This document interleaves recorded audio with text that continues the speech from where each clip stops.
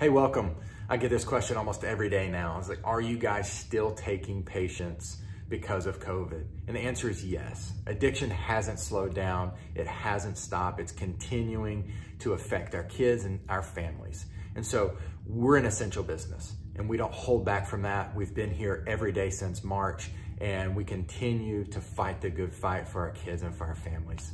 Hi, my name is Austin. I'm the founder and CEO of Clearfork Academy, where we treat adolescent boys 13 to 17 years old with mental health and substance abuse issues.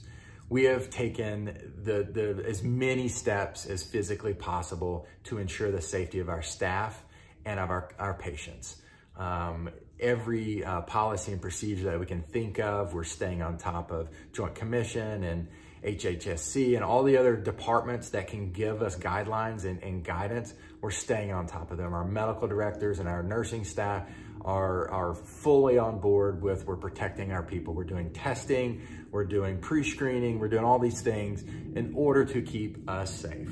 Here's the thing that I want to just really stress is that the folks we have that are treating our patients are the most responsible people I know.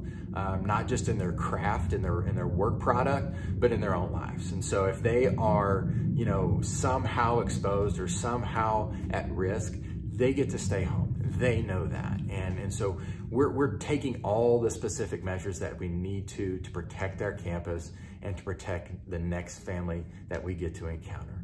So I hope this helps you. Hope this gives you an idea of what we're doing on a daily basis to help protect. And yes, we are continuing to take kids. If you've got a kiddo 13 to 17 struggling with mental health or substance abuse issues, give us a call or get us on the web at www.clearforkacademy.com. Click some social links below, like us.